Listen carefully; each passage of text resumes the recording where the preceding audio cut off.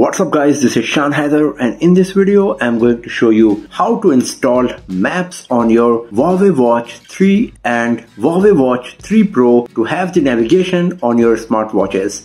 So here we go. So first of all, make sure that your device is connected to the Wi-Fi and it is also connected with your smartphone using the Huawei Health application. So now one thing you have to do is you need to go to the app gallery.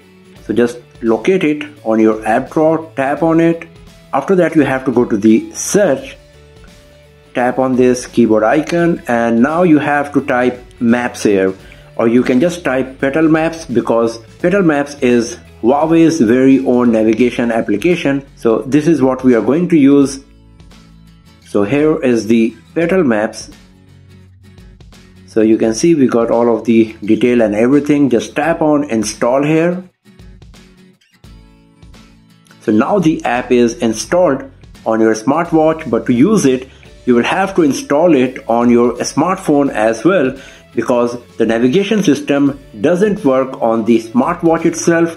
Instead of that, you use your smartphone as a primary device for the navigation, and whatever is happening on your smartphone, it will be reflected on your smartwatch, so you can have a look on your smartwatch on your wrist and know what exactly you have to do for the navigation purpose.